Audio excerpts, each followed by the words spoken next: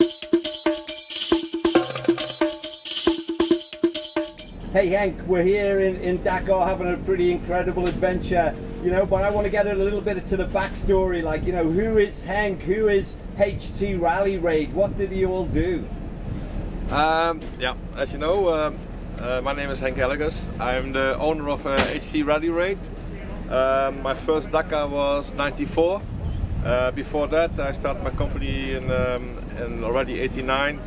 I did 10 years of a suspension company and got involved in the Dakar basically through the suspension, off-road motorbike history, and so always looking towards the Dakar, and first as supplier, then I did it myself 2 times in a truck,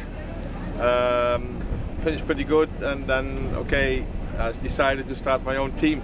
I met David already in March, April, and it was really a big honor for us, of course, to have a guy like him in the team, and we had a really good understanding, and I loved his attitude because I didn't know him before, yeah, of course from outside, but not as a person, and we had a good match, and also I saw what I did to him with the sponsor, and they said okay, let's take the gamble, but put the neck on the block, and we said okay, we do just like everything is okay, and cross the fingers with the people behind David, he'll find the funds and to keep it going. So, and finally he did, so really happy that it worked all out like that. Yeah, we have a really fantastic team, and we are here for our riders.